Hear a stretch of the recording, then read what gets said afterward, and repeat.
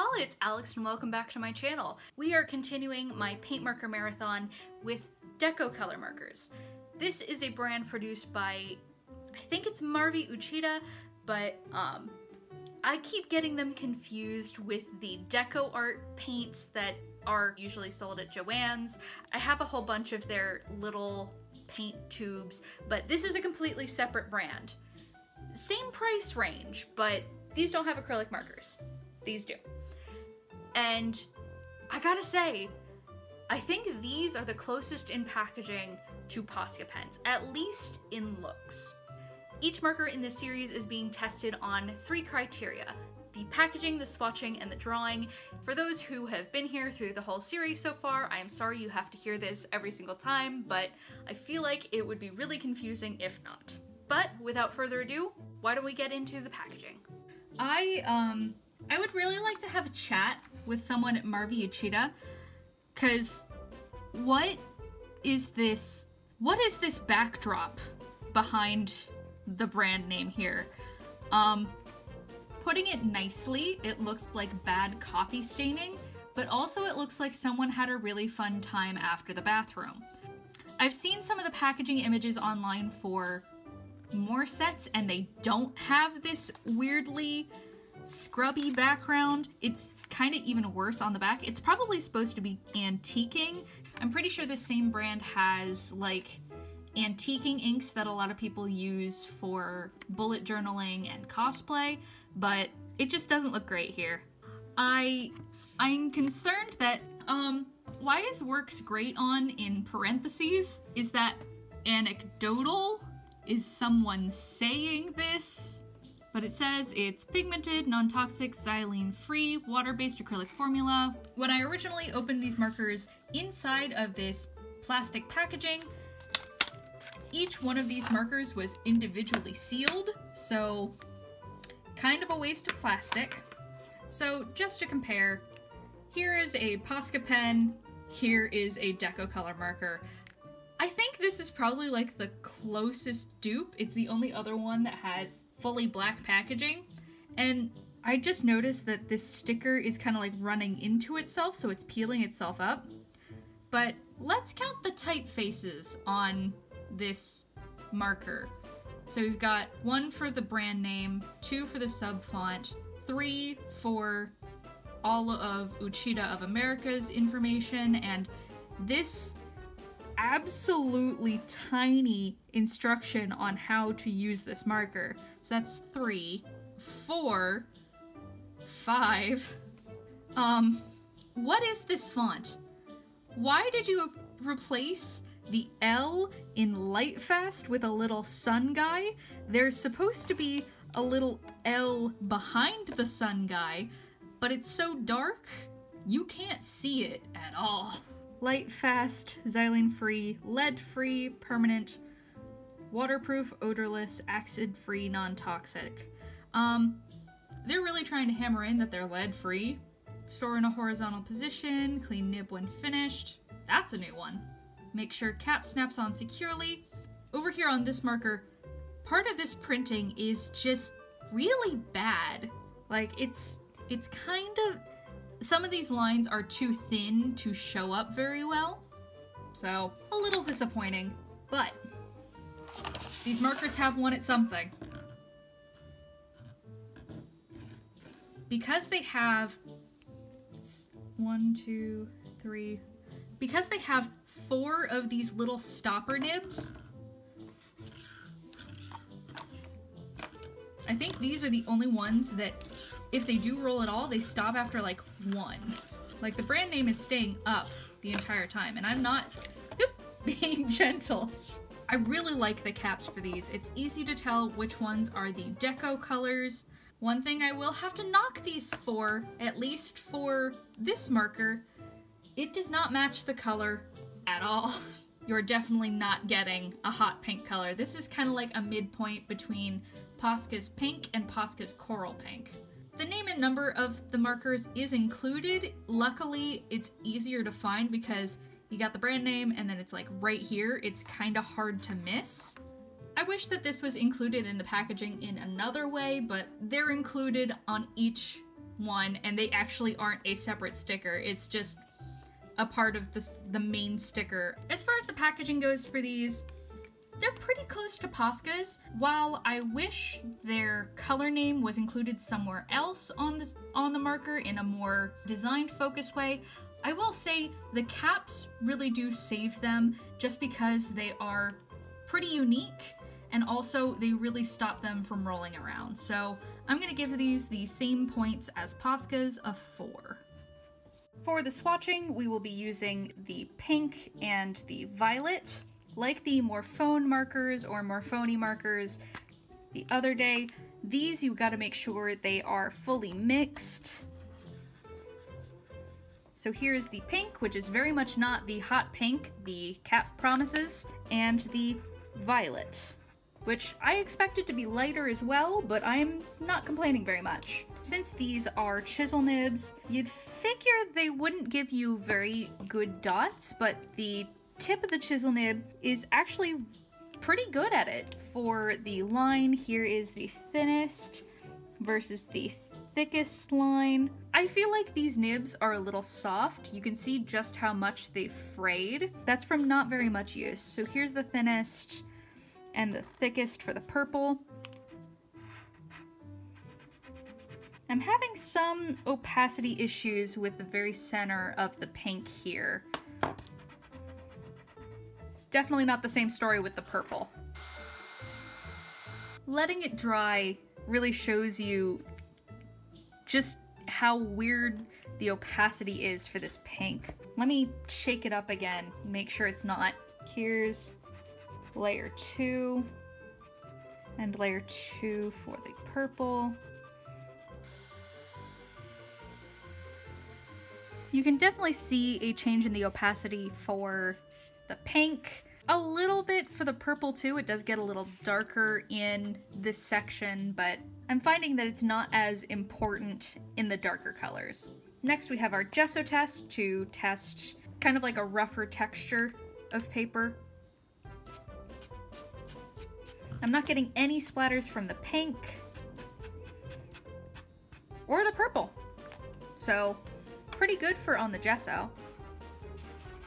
I have been falling in love with chisel nibs though. They've been so nice for filling in these blocks. And it's not really ripping up the paper that much. I've been having a few issues with that in this paper for this test series. Let's move on to the varnish test. This is to make sure you can brush on a varnish and it won't bleed. And I'm gonna go back and forth a few times. Yeah. Like pretty much every other marker in this test series, it's gonna fail the varnish test. Even the slightest amount of bleeding is really unfavorable to me. It makes it look really muddy, and if any of these paints were next to a white area, you'd instantly be able to tell. So that's a little disappointing. Next we are on to the opacity test. We're going to layer the light over the dark and vice versa. So here's some dots. Yeah, I was a little worried about layering these markers together. The pink as a whole has some opacity issues, so that'll probably be a point off. Same with the varnish. I've been treating that as a point off. Next is the sketch test. We will lay down a scribble for pencil and color erase. Let's make sure to clean the nib.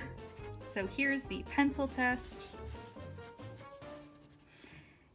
In the one layer area, it definitely smears the sketch and you can see the pencil through some parts of it. The color erase tends to disappear behind the warmer tones, so can't see it as much there. And then we're having none of those problems with the dark color, so this will just be a half point off at most. Well, we can kind of combine that into the 1 point off for the pink's opacity because that's all the same issue. It's not really dragging it around as much as I thought it would, so that's fortunate at least. The last section is our colored pencil section. I like to layer over some of my paint marker pieces with colored pencil just to give a little bit extra texture. We'll layer over the pink area with a red colored pencil.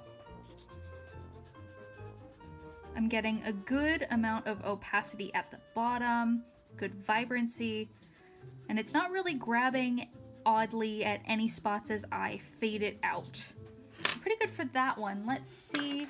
We'll have to use a black colored pencil on the purple. Okay, it's not as great, but it's not grabbing at the pen any differently than the red did, so it passes the colored pencil test. Now let's see here. We're going to take 1 point off for the opacity issues here and 1 point off for the varnish test, so that's 3 points in total for this section. All right, now let's get into the drawing. Every brand in this series has been matched up with one randomly selected illustration, and all of these illustrations were randomly generated. This particular character is a deer furry who has a pixie cut, is wearing a crop top, and is holding a spell book. I also gave them a magic wand just to complete the idea that I had in my mind. So, full disclosure on the order that I recorded these in, this is actually the second one that I recorded in the entire drawing series. And I was a little concerned at first about using chisel nibs. This was the first time I had ever used a chisel nib. And I think these have won me over on them. Because this marker in particular has a really firm nib, so the chisel nib, when you use it on its very tip, doesn't compress. You're able to get into nice fine areas, and then on the flip side, you're able to fill in large areas in very little time. The one problem this marker has is the color consistency. Gigi also swiped his tail across my piece while it was still wet, so I got to test out how it works at covering over itself, which the yellow is actually pretty opaque. I was very surprised. But the one place where this marker fails, I feel, is color consistency. The pink, if you're not careful, was really watery to come out at first. And then, no matter how hard I shook the red, it didn't come out in a consistent color. You can see in some areas it's lighter, in some areas it's darker. I think I just need to actually spend longer than 5 seconds shaking the marker, which I don't usually do, but I've gotta say, I would put in the extra moments for this marker. Out of this entire series, these markers are incredibly juicy. The nib is incredibly easy to work with. This is one of only 2 markers in this entire series that made me say, am I just using Poscas right now? Like, it felt completely indistinguishable. Every one of these pieces has gotten line art in Posca pens just to give everyone a fair fighting chance. And I wish I had a color dark enough to contrast the violet, but here we are. I think the black line art actually did end up working for this piece, but I actually really enjoyed working with these markers. They really felt indistinguishable from Poscas. As far as I know, the smallest Posca chisel nib is like a 4mm, whereas these are a 2 to 4mm, so in the same size range as the average Posca. They didn't creep under the washi tape at all.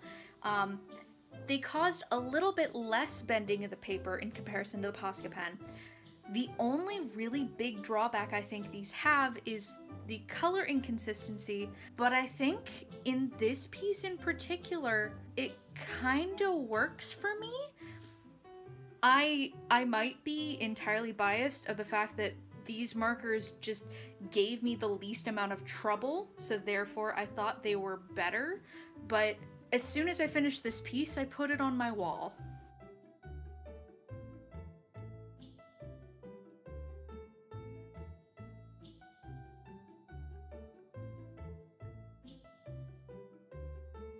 This is going to be a rather difficult judgment call for me. It's unfortunate that it does have these pigment differences, because that's really the only problem with them. They work great, they lay great, they reacted to the tape well, and they're beautifully vibrant colors. Plus, the chisel nib in this pen is what finally has opened my eyes to the world of chisel nibs. Because before these, I was kind of still on the fence about them being good for paint markers. So I think purely because these are only going to get 1 point off in the drawing section because of the pigment issues, giving them a 4 out of 5, meaning out of 15, these have an 11.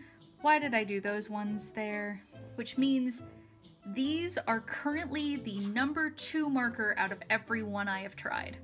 Our current leaderboard is Amsterdam in last place, Montana markers, Liquitex, Arteza, Crank, Pebeo,